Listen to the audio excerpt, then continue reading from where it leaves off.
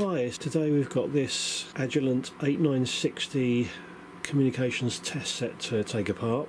Thanks very much to Lewis for sending me this. He bought it a while ago because it was cheap and looked interesting, but turned out to not be very useful, so he donated it to be taken to bits. Now this is a sort of originally pretty expensive piece of kit. It's designed for things like production line testing of mobile phones and cellular modems, and certification development of phones.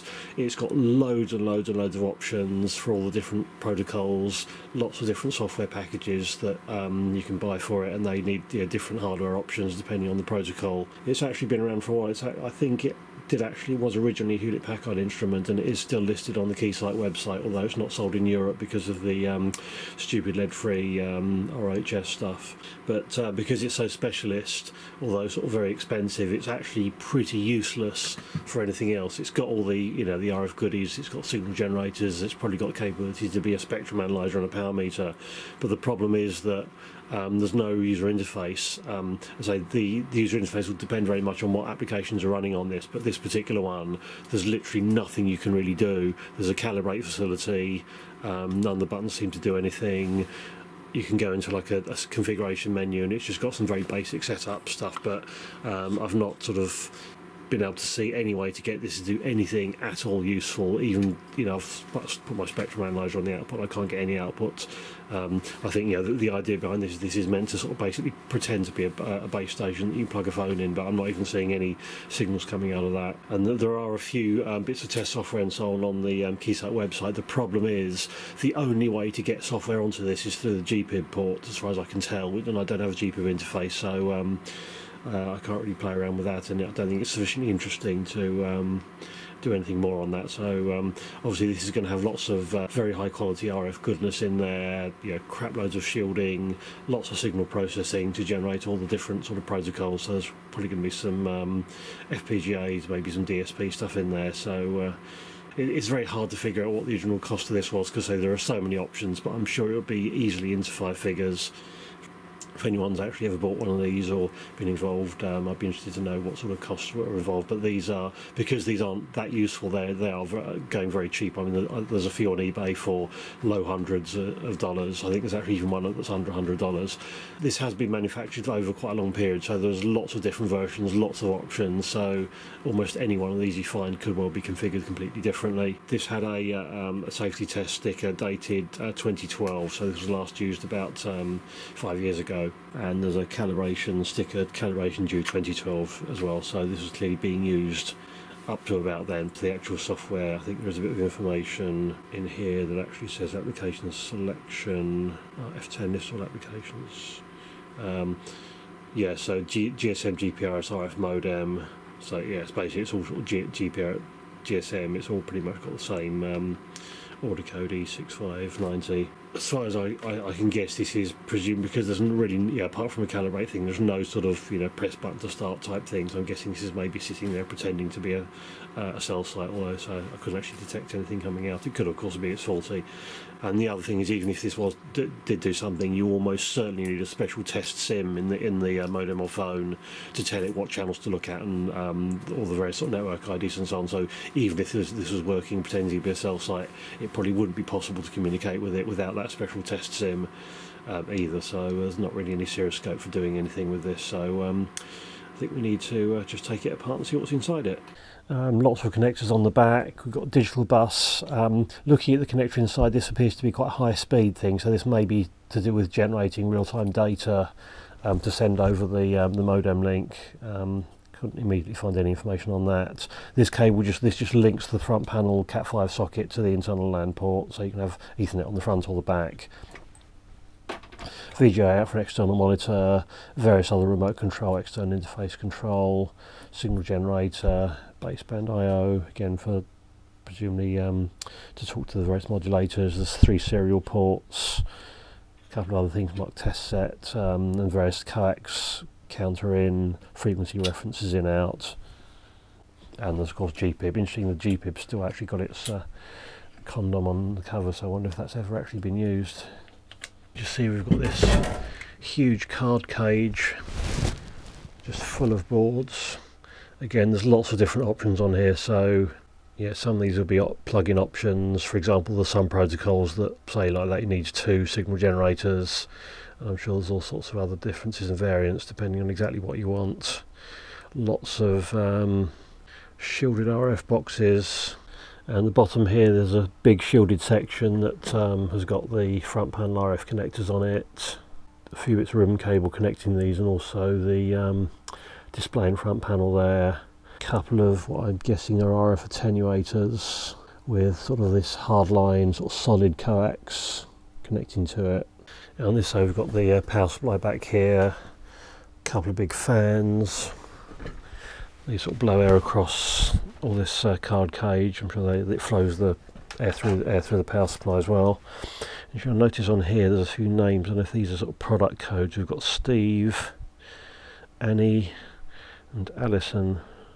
There's a few cables here going to the back panel. This digital connector has these high-speed connectors, so this is clearly a sort of some sort of high-speed parallel interface. It's got these sort of slightly weird-looking cables, so these are probably differential high-speed links for some external bit of hardware. The basic hardware on this is sort of fairly old, so for example there's no sign of USB anywhere, so I guess this sort of thing that nowadays would probably be done over like 1 gig Ethernet, but this probably predates that, using high-speed parallel, or perhaps there was some other piece of instrument that already there they wanted to interface to.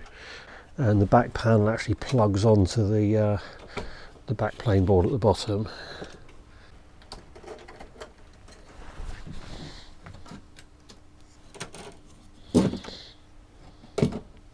So you can use a couple of these big multi-pin connectors that plug straight onto the back plane. And this is the reference oscillator module that we saw the adjustment for on the back. Right, so before I start completely ripping this apart, I just took the back panel off just so I can measure the supply voltages for this oscillator module. So when you've got a big piece of kit like this that might have useful modules, it's always worth just you know, firing up, measuring any power supply voltage, because I couldn't immediately find any data on this. One thing I did find is there's a 15 volt supply on here, which is still active when the thing is powered down. So I'm guessing this is probably an oven controlled oscillator, and that's keeping the supply on so that the oven can be kept at working temperature for maximum stability. This is quite common on high-end RF stuff, in that even when it's switched off, the oscillators kept running just for maximum stability and to avoid any warm-up time when you first turn it on.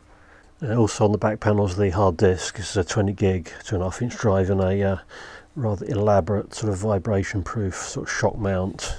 Nothing especially interesting on this back panel. There's a few option dip switch. This seems to be to do with the LAN connection. There's a couple of serial options there, but other than that it's just the connectors. We can see this high speed connector with its wibbly wobbly differential tracks there.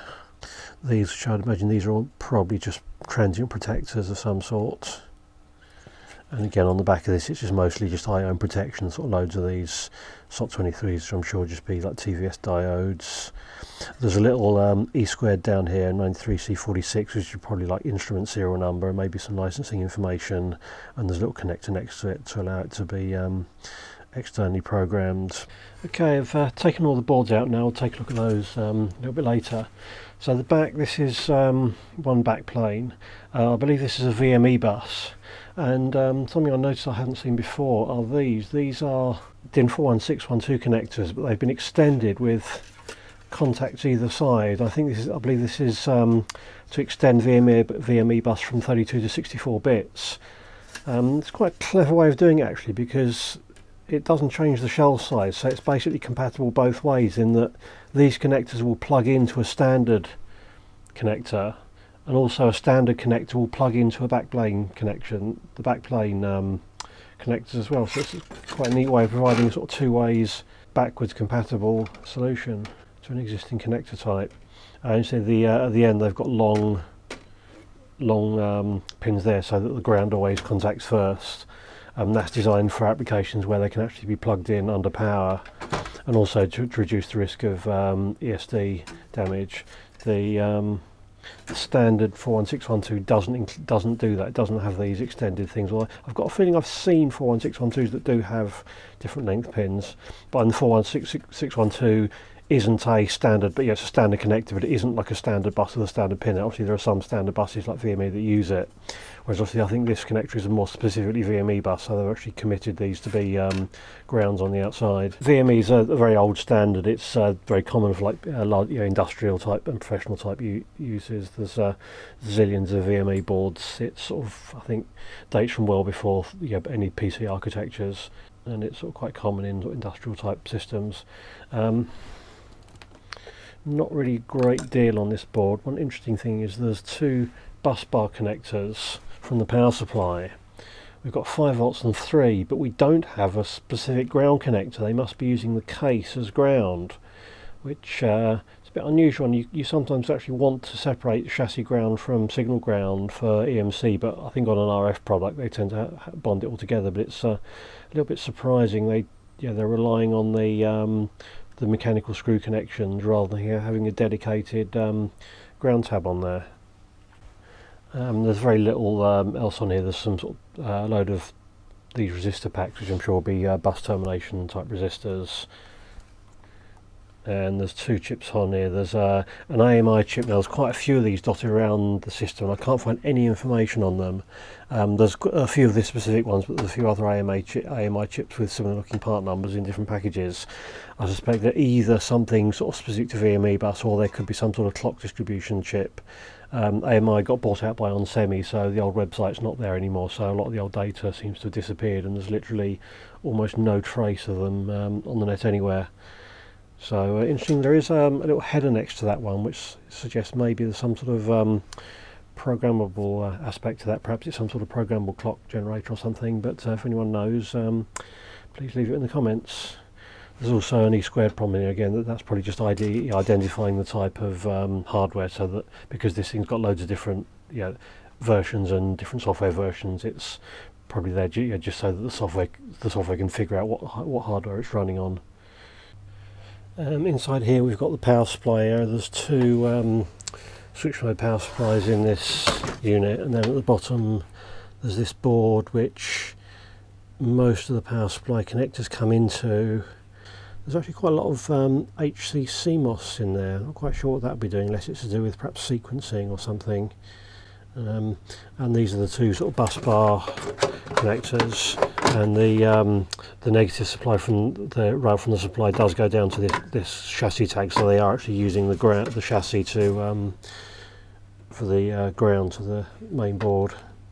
Something I noticed on here, they've got some marking saying install this screw second and install this screw first. Now I'm guessing this is to do with getting these bus bars lined up and avoiding any unnecessary stress. There's also a note here saying see service dock before installing power supply. So I think that's probably just about making sure that these are all done in the right order, because if you sort of tighten up from the wrong order, you could end up with either just not being able to get this tightened up at all, or just it having some residual stresses that might cause problems long term. So I think you probably sort of start off by tightening up the bus bars and then sort of tighten it up sort of from this direction working outwards to make sure that you've not got any stresses set up in anywhere. In fact, the first screw hole is actually slightly smaller than the second one, so there's a bit more. They've got when you're doing something like this, it's quite important to figure out where your tolerances are. So you've got tight tolerances on this end, and then any variation is taken up by the end that doesn't matter so much for precise alignment. These are the 2 main power supplies. First one, this mostly supplies the 5 volt and logic supplies. This is a lambda modular supply. It's 5 volts at 35 amps, 12 at 8 amps, and then 2 modules, 10 and 12.1 volts at 8 amps. And this looks like one of these sort of power supplies that are customised at a fairly late stage of manufacture. These sort of modules screw in, and the secondary, it looks like the secondaries are actually made out of PCB. Now, unlike the other lambda modular ones where they actually had a flex coming from the output module that just goes into the transformer, it looks like these are actually soldered into the main board. So I'm guessing these take a bit more customization. Again, this will be done at the factory or distributor, local distributor, not by the end user. But this transformer assembly looks like it's actually clipped together. So I think what happens is that the these PCBs get populated into the main PCB, soldered in, and then the whole transformer clamped down and the modules fitted and adjusted so they can be customised at a fairly late stage in manufacture. And this is the other supply. This is actually labelled Agilent, but whether it's actually manufactured by them or just made by a subcontractor and badged with their name, I don't know. It's made in Korea, so I don't know if Agilent had a Korean power supply division. And this has got quite a big range of outputs. There's sort of several plus minus 15s, plus 9, minus 5.2, plus 3.4.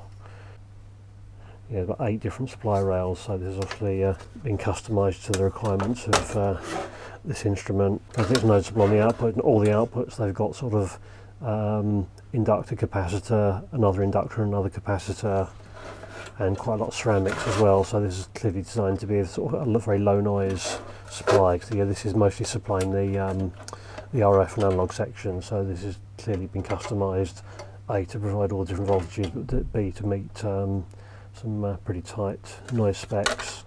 And this is the back of the front panel area, just with the ribbon cables unplugged. There's the keyboard PCB with the encoder. There's the front panel BNCs, the front panel Ethernet. You see they've gone to all these trouble of doing all these different colour coax cables, and they've also printed the front panels to which ones go where. There's the display interface board that transitions from the ribbon cable to the actual connector onto the back of the LCD. There's a connector there that goes down to the inverter for the CCFL backlight. The whole construction of this front panel is sort of pretty complicated. There's sort of pretty intricate set of brackets holding the display in place.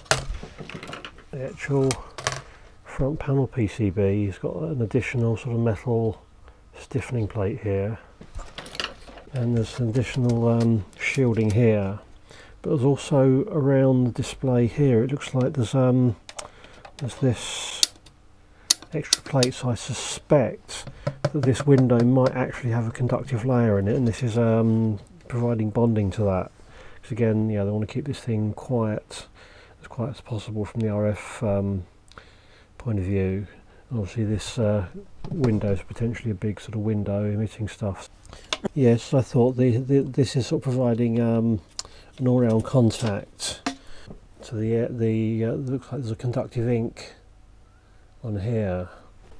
It's quite hard to see, but there is actually a visible mesh over this entire window. I'm not sure if it's a sort of wire or whether it's just maybe a printed conductive ink sort of printed mesh, but it's very small, perhaps something like about a sort of 0.5 mm pitched, and it's sort of diagonally orientated, so that yeah, it's sort of oriented in this direction. So presumably that's to avoid producing sort of fringing effects with the pixels of the LCD. And it's actually made up of quite a few different layers. This seems to be a lot of that. It's actually got the conductive grid printed on it, and it's sort of fairly low. That must be a metallic coating to be that low, so it's probably a silver coating, but it looks quite black, so maybe they've added some ink just to make it less shiny and more transparent. And even more complications of the front panel is this plastic trim with copper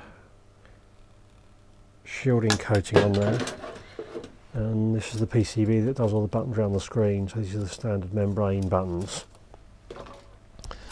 And the PCB for these buttons is quite a thin PCB, but they've got some extra shielding can over there just to shield the back of this connector, which seems rather over the top. Surprisingly, there wasn't like a ferrite bead around here. That's, yeah, normally you see sort of chunky ferrite filters around ribbon cables to front panels. But the other surprising thing is you've got the gold plating for the switches, which is what you'd expect, but they've been quite extravagant. Normally you'd have solder resist over the rest of the section, but they just gold plated both sides of the PCB for no real obvious reason. Yeah, I'm not even sure if it's to get an earth bond to the back. I suppose it might be. Yeah, actually yes, looking at this, there's some cutouts here which correspond to the wires on the board. This must be a 4-layer board as well. So I think, yeah, maybe this back is actually to make good grounding contacts. So again, they're being ultra paranoid about RF, and of course this is, yeah, way beyond what you'd need for any CE marking FCC. This is, yeah, obviously this is an RF test instrument, so you don't really want it kicking out RF, interfering with the thing you're trying to test. Right, at the bottom section we've got this big RF front end module with the 2 end connectors out the front, and they actually go into do some more hardline coax to the PCB inside. And there's these 2 identical attenuator models. These are labelled as 3 GHz attenuator. And again, they've actually gone to the trouble of printing legends about sort of which things go where, all the coloured coaxes. So this is all the backplane stuff taken out the chassis. There's the digital backplane. There's this little riser board. The only things on there, again, there's an E² prom on here. They've used a through hole on here because everything else on this board's through holes, no surface mount at all. These are the connectors for things like display at the front and front panel boards. And then this is the RF backplane. Again, there's nothing really on here apart from filtering. There's some filters for the power supply, filters for the front panel BNC connectors. Again, the ID, E² prom, and just connectors. So just out of curiosity, I read some of these E² proms from the various boards, and as I thought, they basically just contain what I expected: serial number, the same as on the serial number label, and also just a description. So let's take a look at this RF front end unit. We've got the input connectors going via this hardline coax. Obviously that provides a certain amount of mechanical decoupling of the connector from the PCB. And they go onto this bottom board, and there's obviously another cover over here with an RF gasket. So this is just sort of the input and some switching. This is an input and output connector. This is output only. First it goes through this thing, which I'm guessing may be some sort of protection device because it's not connected to anything else. And then we've got a couple of these Teledyne RF relays. Incidentally, the frequency range of this thing was about 300 meg to 2.5 gig. Depending on which options we use, so it's not like super crazy high frequency, only up to 2.5 gig. A few other things, there's some gallium arsenide switches, high frequency switching devices, a few inductors, not really a lot else, there's just a few filters. Yeah, so this is just switching some of these connectors that go off to the various other modules. In fact, these are labelled receiver 1 out, receiver 2 out, S1 in, S2 in, power det out, power detect source out, RF in out. That looks like it's on a slightly exotic material. It's like a light coloured material, so that's probably some RF friendly substrate. It's about 1mm thick. And these are what these relays look like inside. They're sort of designed for very low stray capacitance and sort of reasonably consistent impedance. So you can see the contact just flips between 2 short wires that are welded directly to the pins.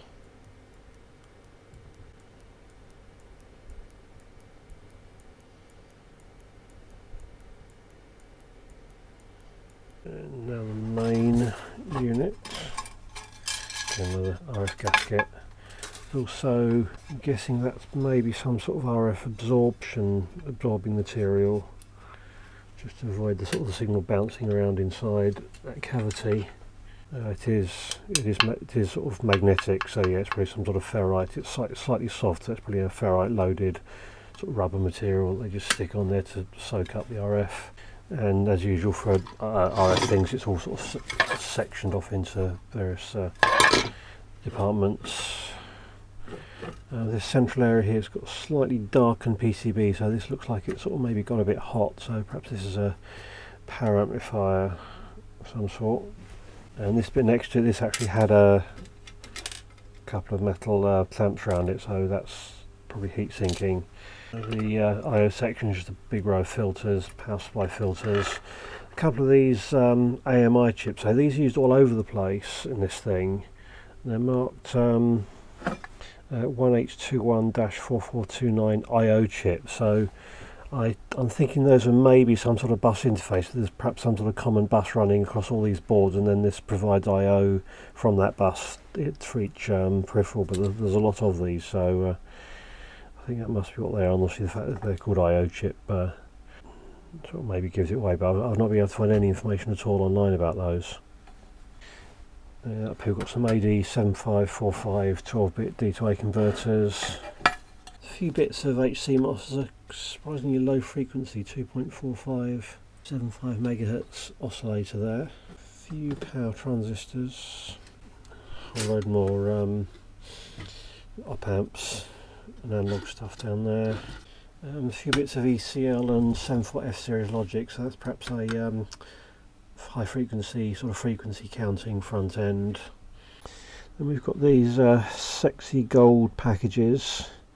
Don't recognise that manufacturer's name, but these ones have actually got Agilent on them. Then next to this Marcom device, that's a gallium arsenide switch, but they've also got some sort of fairly mundane LM358 op amp next to it, and also AD822, which is a FET input op amp. Again, there's another 358 with another one of these Agilent gold package devices and some switching, so perhaps that's either some sort of power amplifier or maybe power sensing stuff. Outside the board there's a bunch of resistors around this RF section, some logic, fairly old, it's an Actel FPGA, it's a fairly old FPGA, guessing it's 05, it's a 2005 date code. These were one-time programmable devices, and that's obviously not in a socket, so they're obviously a bit of a pain to use if you ever want to reprogram them. Just a few sort of analog multiplexers and analog stuff around there. And popping the caps off these microwave devices shows that they're actually very simple devices, not much in there, but they're probably sort of gallium arsenide and some funky process to get the RF performance. And let's take a look at this. These attenuators. There's two identical attenuator modules in here. That's interesting. They're not relays. They're using again funky package devices, probably gallium arsenide. What's rather surprising though, as an attenuator, there isn't any shielding between these sections. You'd expect an attenuator to each section be sort of very carefully shielded to avoid leakage going across it, which is a little bit odd. Another one of these AMI I/O controlled chips. There's a GAL, a couple of E-squareds, at least one of those I'm guessing will have maybe some calibration data. There's a DAC and a load of op amps and so on, so these things probably need to be biased with exactly the right voltage. And there's some op amps here in these sections. Again, this is probably providing buffering and providing the right bias voltage to here. Again, we've got an RF gasket, a bunch of filters on the digital lines as before on the other board. Nothing really apart from some filters on the other. Pop the caps off these, and is under a microscope. Incidentally, getting the caps off these devices is really simple. If you just get a bit of solder to get good thermal contact, just put that on the top, let it heat up, then you can normally just use a knife. The solder they use tends to be fairly hard, but if you mix it up with ordinary sort of soft solder, it tends to soften the stuff they've used to put the caps on. You can usually just then get a knife in and take the caps, just slide the cap off. Interestingly, it looks like we've got two different devices, but they're actually using exactly the same die. They're just bonding it differently. Obviously it makes a lot of sense because of the one-off tooling costs for making chips, but so it's interesting. It looks like they've got various parts on there that they've just bonded depending on which ones they actually want to use for this particular application. Right, enough of that RF nonsense for a minute. Take a look at the processor board and some of the other digital boards. So this is actually mounted on a plate. I think this processor board looks like it's a bought-in sort of processor rather than an Agilent custom device. It's got this sub board plugged onto it. This is an Agilent board. It's got got an LCD controller on it. And this is an MP9914, which I believe is a GPIB controller for the GPIB IEEE 488 bus on the back. The label device, which is probably a CPLD of some sort. Actually, that's an FPGA configuration prompt, probably for this FPGA. It's a Xilinx Spartan 2. Interesting that they've got a real mix of FPGAs in here. There's Actel, Altera, lattice and Xilinx in various parts of it, but obviously some of these boards might be made by different groups and different divisions.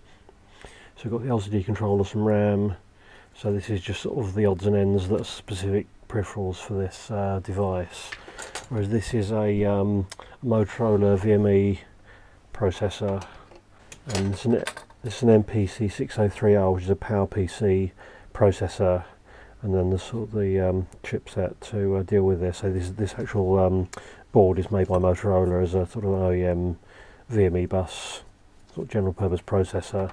Obviously it's got tons of I/O. It's got these expansions for a subboard here. It's got a high-speed connector here, another huge rate high-speed connector here. It's also got one of these. This is an ST real-time clock. It's what they call a snap hat package. Obviously the problem is with real-time clock is it needs a battery, but you can't put a battery through reflow process for surface mount. So what they do is the real-time clock comes in this package, which is a surface mountable package, but with some battery connections on the top. And then the battery module is then just snapped on afterwards, after the main assembly. So that just clicks on. So that gives you a fairly neat way of surface mount assembling, and also makes it easy to replace the battery as well. This is a PCI to VME bus bridge chip, so I'm guessing this is probably going to be a PCI bus, so you can have like PCI peripherals on here. Incidentally, that's about 280 quid in DigiKey, that chip. That's just a WinBond sort of general purpose I/O chip, and there's obviously RAM, like some flash ROM here, some sort of BIOS boot up ROM on there, and there's Ethernet interface here, some Ethernet magnetics. What's slightly surprising is that the hard disk interface isn't on this board, it's on this carrier board. You thought sort of general purpose processor board would have the IDE interface built in, but then obviously they're sort of clearly fairly pushed for space on this thing.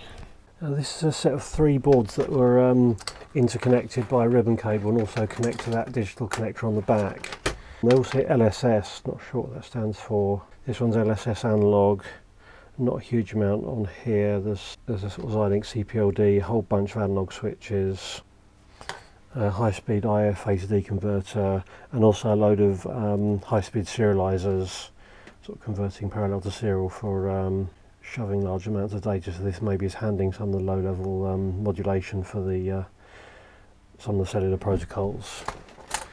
This is the board that connects to both of those other 2 boards, and also to the digital connector on the back panel. Xilinx Vertex FPGA, and again some more of these serializer chips, and this is the one that's doing all the work by the looks of it. It's a subboard on here, so we've got that's a PowerPC processor with an integrated PCI bus, another one of these PCI to VME bus interfaces, another small Spartan FPGA there, a bit of flash, some RAM, load more RAM on the other side. And then in this subboard it's FPGA City. Got some couple of XCV800 Vertex devices, an XCV300, and a Spartan 2S50, some RAM, also some more sort of serializers, and some other chips which actually helpfully tell you, made by a company called Grey Chip Digital Filter, with a Xilinx CPLD. So that's obviously clearly doing massive amounts of processing, again probably generating all the low-level protocol for the various cellular protocols. And these are, but these XCV800, these are although they're obsolete, they're 800,000 gate FPGAs, so these are like big expensive FPGAs. Right, this board's actually labelled DSP, but it doesn't actually have a DSP as such on it. There's Xilinx Vertex XCV50, and there's another sort of off-the-shelf computing module.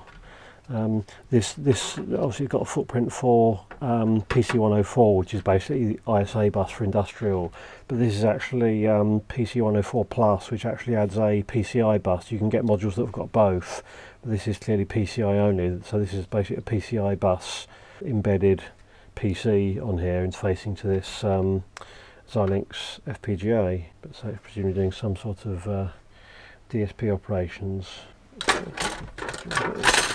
This is a sort of pretty packed board. Again, there are loads and loads of these around for various sort of industrial PC type applications. They've been around for quite a long time. Underneath the heatsink, which is held on by these sort of soldered in pins, there's an Intel processor and Intel 82815 memory and graphics controller. And this is an Intel Pentium 4 1.6 GHz processor. Now it's possible that just connecting power up to this, you might actually be able to get some video and boot. Well, actually, it looks like maybe the video section is not populated because there's a 15 pin connector there, which obviously corresponds with VGA, and there's an unpopulated chip which is probably the video DAC. So this one's labelled ADC board. A couple of subboards on here as well. Again, more of these AMI unidentifiable chips, which is a bit annoying. This one just says SCA. Yeah, these are all the same. These are 1821-2002. 4 of those. Got some RAM attached to each one. These ones have, and these have got 20 megasample per second A to D converters attached to them. So I'm guessing maybe this is some sort of bus interface with some local sort of RAM storage, so it can sort of acquire data into there and then read it back over the bus at its leisure. But I'd be quite interested to know what all these AMI chips are clearly a family of some sort of interface, because there's about 4 different types in various parts of the system. I'd be quite interested in find out more information about them. The AMI got acquired by onsemi, so I think that's probably why all the information's vanished, but I'd be quite interested to know just sort of what they are, basically. Lots of stuff in little tin cans. There's another Actel FPGA, another Spartan, a couple of cans on the back, a few bits of, I wouldn't really call them bodge wires, as they're actually marked on the silk screen. They're clearly just shielded interconnects to get sort of a shielded data straight to where it's needed without any noise or anything from other stuff on the board. Shielded box with some sort of, looks like some sort of transmission line thing going on there, but no other really obviously high frequency stuff there. Another AMI chip in there. Can't really identify that chip, but again that's sort of clearly attached to one of these sort of bus interface chips. There's an analog multiplexer next to it, so that's maybe an A to D or DAC or something. There's a high-speed 12-bit A to D in here. Various other odd analog bits and pieces, but this is clearly sort of analog input, various sorts on here. And this is the last of the boards in the digital cage. There's so sort of VCO tunes, so I guess these are VCOs, maybe some frequency generation. There's some ECL dividers here, so this is clearly high frequency, probably high frequency PLL. There's some lattice CPLDs here and Actel as well. Interesting using lattice on here. Maybe this was designed by a sort of different group and they preferred lattice, but also bear in mind these are earlier days of PLDs and FPGAs. There may be significant differences between parts, so there may be advantages for certain parts, for certain applications. Also you can see the sort of via stitched sort of roots around here, so this, instead of putting coax on the board, it looks like they've routed, they've sort of created sort of high frequency roots on the inner layers of the board with sort of via stitching around them. So there's quite a lot of those. So there's probably quite a lot of high frequency stuff being sort of routed around. So you can see here these sort of going across. There's quite a few of those. So there's clearly some high frequency stuff going on here. There's also quite a lot of filtering on the power input. Another one of these ubiquitous AMI chips there. But so yeah, this will be sort of probably sort of frequency generation, I should think. Maybe some frequency counting as well. Here's another thing, says that VCO tune. So this is clearly a sort of voltage controlled oscillator. Moving on to the boards that are in the front part of the cage. This one looks like it's dealing with audio. We've got some film capacitors here. There's an AD637 RMS converter chip. And the clock source over here again, a few of these AMI chips, which I'm sure must be to do with IOs, some A to D converters. So that's again some fairly large inductors filtering on the power supply. So I'm sure this will be dealing with the audio side of things. There's no label on this board to describe what it is, unfortunately. And this one's labelled TDMA baseband generator, a D2A converter, Altera Flex FPGA, some memory, so that's probably going to be some sort of like a arbitrary waveform generator to generate the various signalling things. A huge great chip on there again. I think those AMI chips and this one, which has got a different manufacturer name, I think these are in-house Agilent part numbers, the sort of 4 digits dash 4 digits, so these are probably either custom or relabeled chips. I'm not really sure what that would be, because I mean it's probably not an FPGA, because all the other FPGAs have just got their standard numbering on. It's got an awful lot of pins, hard to see where it goes. There's probably at least a 6-layer board, and there's a 50 to 100 megahertz voltage controlled oscillator here, so that's going to be a synthesizer for generating clock frequencies, and some rather curious labels here. So there's some connectors presumably for debugging, but I'm interested to know what a brush fuzzy com is for. And there's a DAC plus some filtering. I wonder if perhaps this is some sort of waveform generator chip, sort of digital synthesis chip maybe. And this is another audio processing board. It's got audio there, loads of D2A converters, analog devices, sexy gold package, 12-bit high-speed DACs, a few other DACs here. There's a compander, quite a lot of analog switching, lots of quite big capacitors, sort of tantalums. This crystal down here, it's got its frequency on a sticky label, which you don't see very often. 13.42177. That's actually pretty custom cut crystal. Okay, let's get stuck into these RF modules. The back plane, there are some labels. So we've got synth doubler 2, vector output 2, doubler 1. So these are presumably 2 pairs of identical modules. Reference, demod down converter, measurement down converter, and spare, which is unused.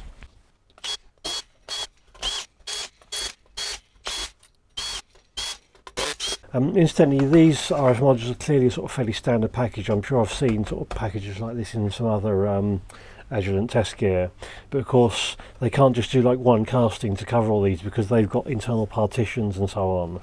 There's probably still quite a few different variants. I've noticed on some of these there's sort of some extra marks. I wonder if they've got some sort of clever flexible tooling system where they can actually sort of mould various different varieties of this using a single tool, because obviously the tooling for these castings is going to be quite expensive, and you're not going to want to make one unique one for every single board you do. So it'd be interesting to know how they deal with that. This one's a reference. Lots of unpopulated stuff on here. A huge number of these 1 microfarad film capacitors. Not a huge amount. There's still another 3 of these ubiquitous AMI chips. Some HCMOS, a couple of analog multiplexers, but not huge. Also this is marked Y1, so I'm wondering if that's, actually it says 20M, so that's presumably something like a crystal, but it's an unusual package. I don't think I've ever seen a crystal in a TO5 package before.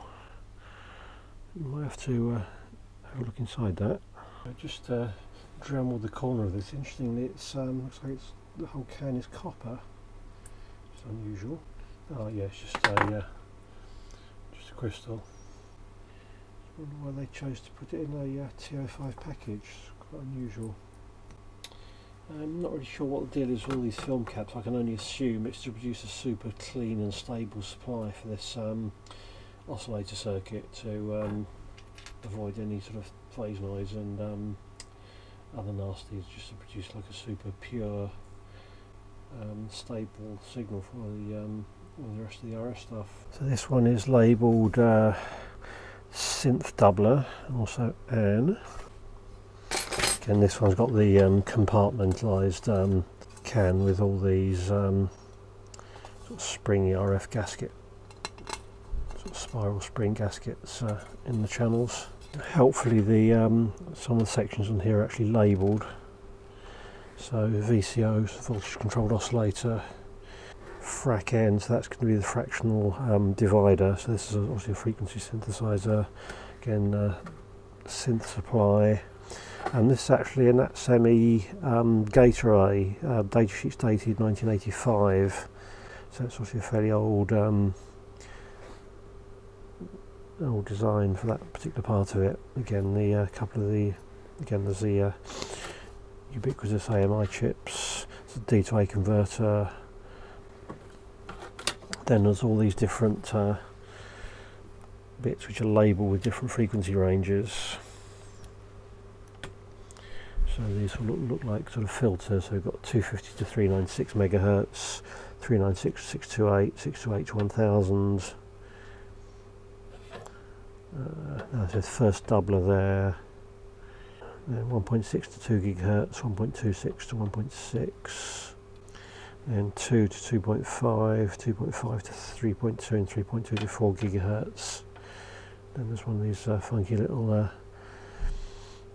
custom Agilent things which is sort of soldered down. I wonder if that's an output buffer. Right, this one is demodulation down converter, D to A converters. And this is a surface acoustic wave filter. These are sort of electromechanical devices designed to produce very precise filter characteristics in a sort of mass-produced fashion. I remember these becoming really popular in the 80s for TVs. Earlier TVs, the IF section had lots of adjustments, and they were obviously quite complicated and expensive to set up. And then these SAW filters came in and basically replaced all of that with something which could be sort of manufactured very repeatably. And just the way they manufacture it produces a very precise filter characteristic. So those became sort of over a few years pretty much universal in TVs and similar applications. Again, there's just lots of so this is clearly demodulation, so this is going to be to do with receiving the signal from the phone and turning that back into data for analysis. There's a AMD 8600 variable gain wideband amplifier. This presumably is the input down here. We've got some of these gallium arsenide switch devices and a little bit of PCB weirdness and some sort of heavy wire stitching down there. And some little PCB filter stuff going on there. And this is what's inside that filter. What you've basically got is a couple of sort of it's basically a piezoelectric type device. So you've got these effectively sort of transducers, a transmit and receive transducer at the far ends, and just the shape and the way this is like a photolithographic type process, and the way they print these and the characteristics determine the filter characteristics. And obviously, because it's a sort of a lithography type process, it's fairly low cost to do in bulk, but more importantly, it's very repeatable. So you get very well defined characteristics once you've actually designed it. So this one is the measurement down converter. So whereas the previous one was about demodulation and sort of extracting signals, this is probably about just getting measuring power levels accurately. So again, we've got another SAW filter. Again, more of these AMI chips. So there's another filter on the other side. Got a few interesting looking gold chips there. The rest of it looks like sort of fairly bog standard analog stuff. Again, some filtering, and that's probably also sort of an IF section. Yeah, interesting. Also on this section, we've got some of this RF absorber material. And there's actually a piece of it that's been stuck on top of this chip down here. So obviously the signal sort of comes in here, some filtery stuff going on here through the IF section, and there's IF signal processing chip there, a load of 250 megahertz op amps. Right, so this last one is a vector output. It's probably some sort of power amplifier or output buffer type device, sort of screwed down to the case for heat sinking. Couple of analog devices, 8-channel DACs here, some transistor and diode array package chips there, and some RF weirdness going on down here. Another these little gold Agilent custom jobbies on that side, presumably that's the input stage there. So the signal looks like it goes through there, across there, down, and then through this output buffer.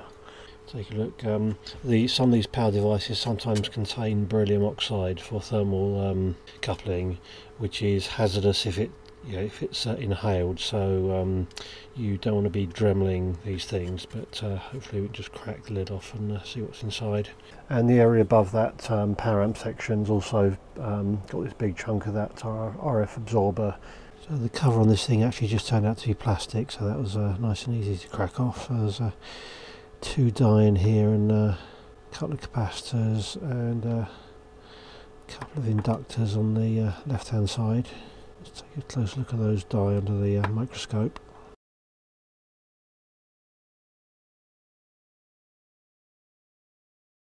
So finally, let's take a quick look at this Vectron oscillator module. I've just calibrated my frequency counter against my rubidium standard. So this is measuring the output from the rubidium standard. If I then measure the output from that Vectron module, it's extremely close. And it's better than 0.01 ppm after about a 2 or 3 minute warm up, which is pretty impressive, especially for something that's sort of fairly old. Right, see if we can get this can open. It's sort of been soldered all around the edge, so I'm just going to try and get as much of the solder off as possible. And that might be enough just to prise it open, because solder is very soft, so if there's only a small amount in there, then you can usually just pull that apart. This is where having a nice powerful iron like a Metcal really comes into its own.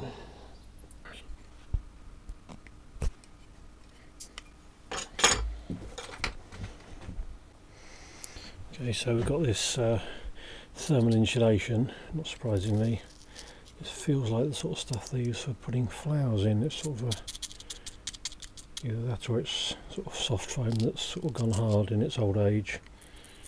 Doesn't seem to want to come out as one piece.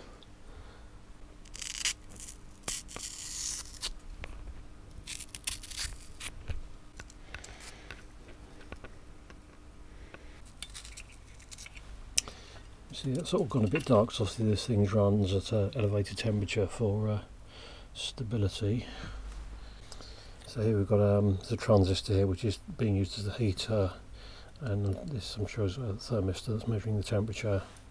And there's an LM358 dual op amp, so it's pretty fairly simple temperature controller.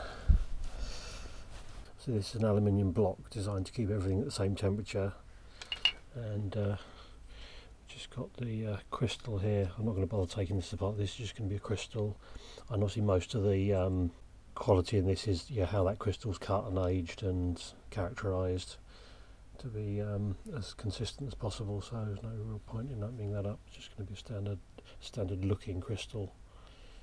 So I'll put this back together because it's a potentially useful little module.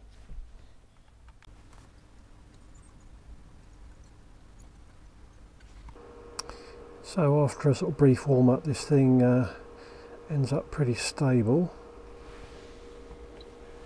It's now pretty much bang on, so within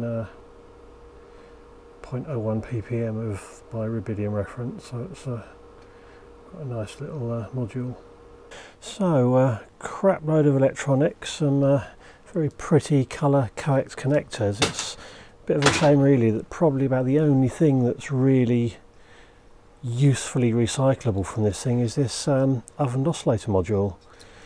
But it's got lots of RF goodness in there, but really pretty useless for anything other than its original job. But so a few interesting details, interesting variety of FPGAs. So there's Actel, Altera, Lattice and Xilinx devices in there. Obviously the boards are made from a sort of fairly diverse range of sources, say different countries, different departments. It's quite possible that some of these boards are also used in some other products, because you know, things like synthesizers and the like are fairly general RF things.